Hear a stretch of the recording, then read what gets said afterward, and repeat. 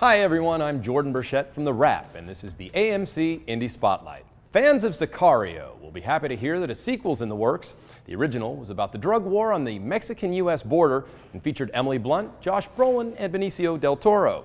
The sequel, which will be called Soldado, will focus on del Toro and Brolin's characters. In other indie film news, Supergirl star Melissa Benoist and the Nick actor Michael Angarano have been cast in Jennifer Morrison's directorial debut, Sundogs. Allison Janney and Ed O'Neill have also joined the cast. It's the first time for Morrison's Apartment 3C Productions and will start filming on June 3rd. Now, let's talk about movie openings. Maggie's Plan, which opened in New York and LA last month, expands to multiple theaters on Friday. The romantic comedy centers on a love triangle between Greta Gerwig, Ethan Hawke, and Julianne Moore. The movie was directed by Rebecca Miller, the daughter of Arthur Miller. You know John Harding. He's one of the bad boys of fictocritical anthropology. His wife, apparently she's some sort of monster. Wanted to return your book.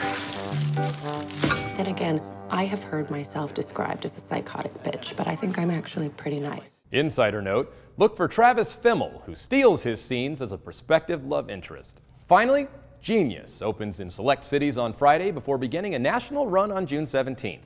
The movie centers on the friendship between author Thomas Wolfe, played by Jude Law, and his editor Maxwell Perkins, played by Colin Firth.